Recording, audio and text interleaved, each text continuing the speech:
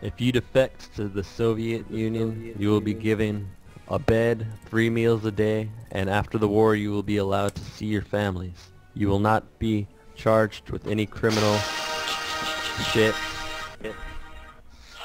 What food? You guys don't even have enough potatoes to feed yourselves.